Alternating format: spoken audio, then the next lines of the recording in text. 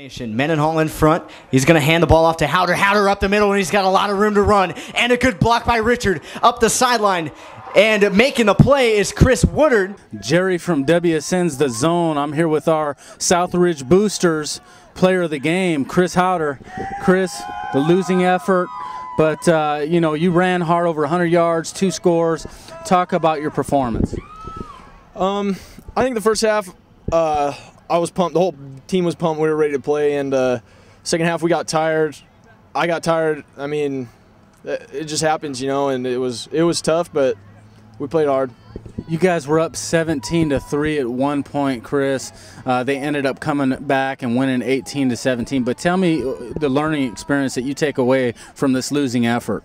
Well, this same thing happened last year. I mean, we lost by 1 point to Wenatchee at home, and what we took from that was, I mean, that just stuck with us the rest of the year, it feels like. And so this year, we're not going to let that happen. I mean, we're going to come back and prove ourselves. Now, it's been kind of a big week for you. You made the papers. You made WSN's The Zone. Talk about some of the spotlight that you're getting. That's got to be fun for your senior year. Yeah, it's nice. I mean, it's new. Yeah, it's nice. I mean, I don't know what else. You expectations for the rest of the year? Who you have coming up next?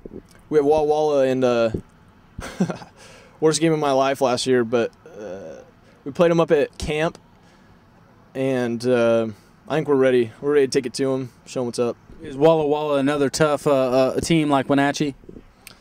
They're pretty close. They seem to have a decent running back that runs hard, and their run defense seems to be pretty good. But I think they're about the same. Player of the game, Chris Haueter. Thank you.